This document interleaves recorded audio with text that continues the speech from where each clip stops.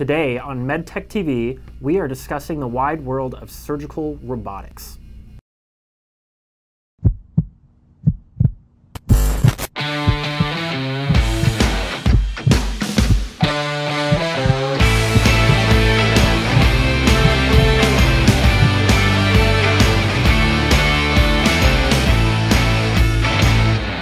I'm Paula Rutledge. I'm Chris McLough. And I'm Reese White. And welcome to MedTech TV. So robotics is one of our very favorite things to talk about here at MedTech TV. You think about, I remember as a little kid, it was the Jetsons.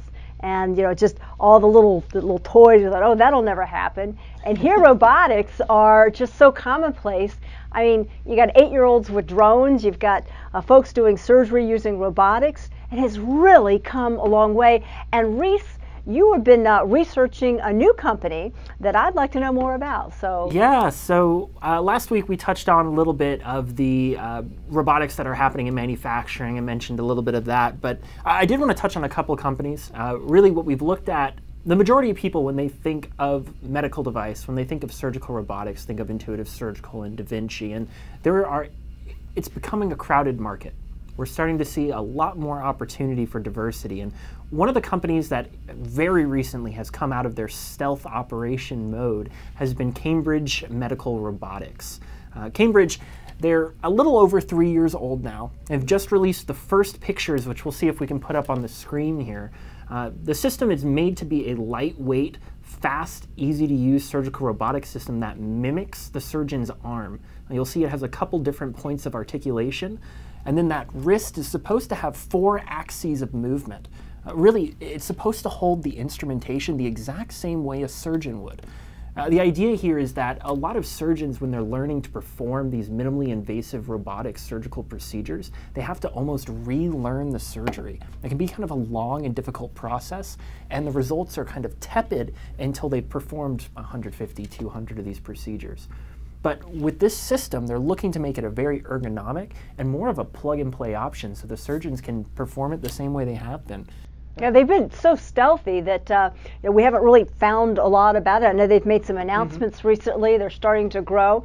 They're not FDA approved yet, so obviously they've been a little bit careful with releasing information. But I understand they just hired their 100th employee well ahead of the schedule they were having. So it's definitely one to watch. So I know you do a lot in robotics as well, Chris. So how do you think companies like Cambridge or CMR is comparing to some of the other robotic companies that are in development now? Right. Well, again, going to Reese, the household name was Da Vinci, right? It was Intuitive for a very long time. But to assume that there hasn't been skunk works projects in some of the larger, the Fortune 5s that have the deep pockets that weren't necessarily the scrappy startup that developed into a multi-billion-dollar company is crazy. So I think we're getting the press on kind of these, kind of the smaller entrepreneurial plays that want to develop out, but I am more than certain there's probably some things in the works, and not to mention Google's Verily jumping into the market, as well as with the partner with Johnson & Johnson.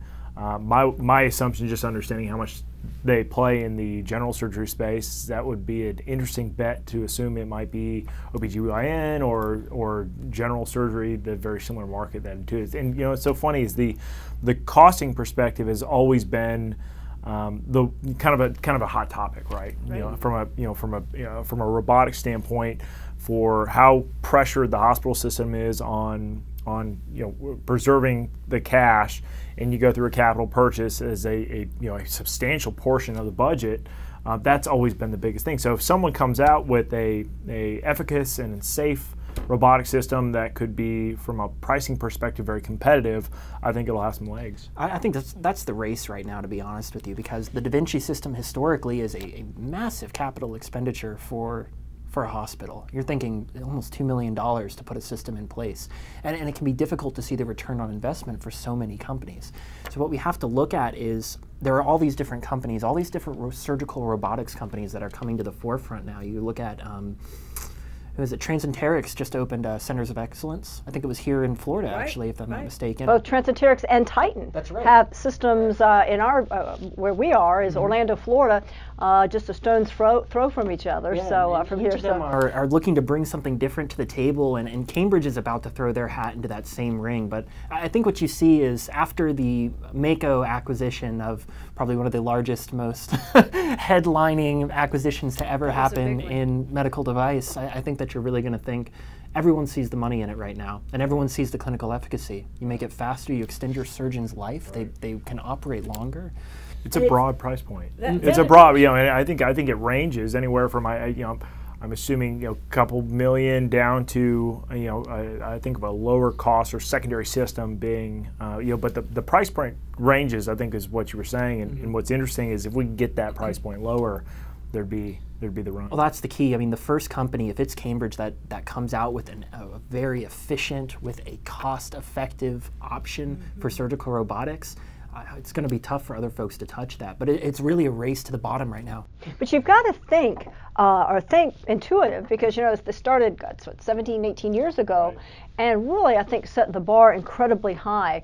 And I think that even some of the regulatory processes that really thwarted Transenterix last year when we thought they were going to get their approval, I think that now that the FDA is more comfortable with the regulatory processes in robotics, hopefully there'll be other companies to come to bear that can really help on both the clinical side, but also with the sheer cost of a robotic system. So I know Transenterix is on the move. Do you know what applications that Cambridge is looking to come out with first? It's a lot of the buzzwords that you've heard from surgical robotics in the past. They're looking at urological, gynecological procedures as well. They're looking at general surgery. It's the same places that you're used to. I think some colorectal as well, which MedRobotics just had their first in man a couple of weeks ago for colorectal procedures. Right, they just received expanded FDA approval in January or February, I believe, for that, and they're the Flex surgical system. Yes, yeah.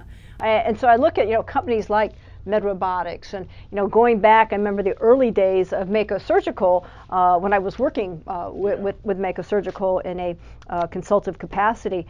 It was so much fun because it was a bunch of guys. They had a real Area 54, which was kind of scary, and just kind of the velocity that these startup companies come to bear with.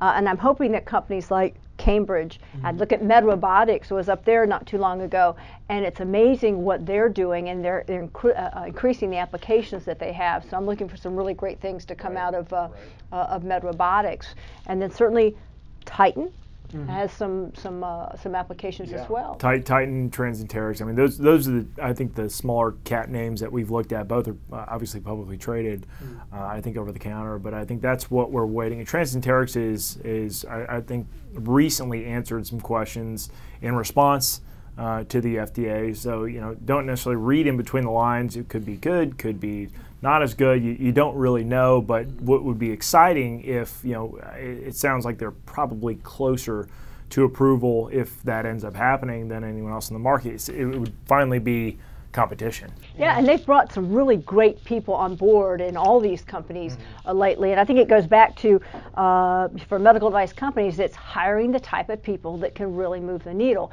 And some of the recent hires, certainly they've got some strong people and have had at the top anyway, but some of the people that they're bringing in, particularly on the commercialization side, I think the R&D piece has always just been a high standard for most of these high-tech companies, but bringing in these really strong commercial leaders, I think, are really starting to move things along. And also on the regulatory side, you think about, again, Transenterix last year. It was just, I think it was just a heartbreaker when they had what they felt was a really terrific product, and they didn't quite make that last turn when it came to the FDA.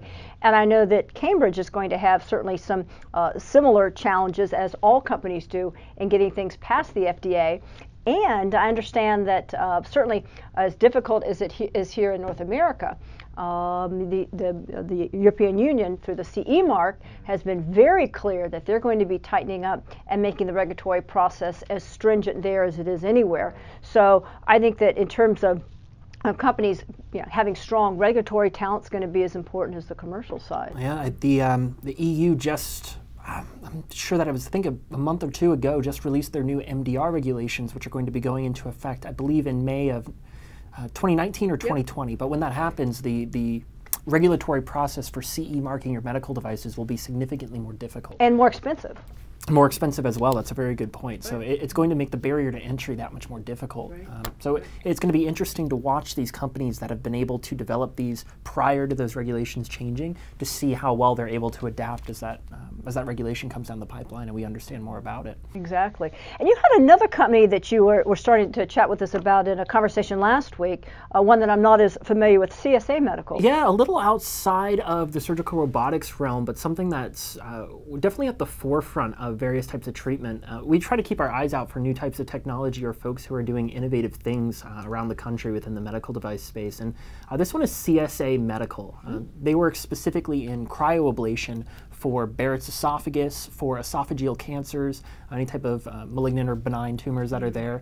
Essentially, the system uses liquid nitrogen to freeze the tissues and kill whatever might be in there. It's kind of impressive, but they just had an FDA release of a new type of catheter, which essentially cut down on their procedure time by, I think it was 50%. Wow. But it was a massive change for them, and it was something where it really came down to the actual manufacturing of the catheter, the way that they changed it, the materials involved. But they're another one to watch that I've really been interested in the technology. And Barrett's esophagus, this type of GI, upper GI cancer is something that is not as well, not as widely, it's something that's not as widely known or talked about as some of the other cancers that might be more prevalent. So it's probably because of the number of patients that suffer from these ailments. Yeah, but it's a cancer that's absolutely deadly if it's not caught in time. So it's something where this type of treatment is absolutely necessary to have on the books. And CSA has got a potential solution for this.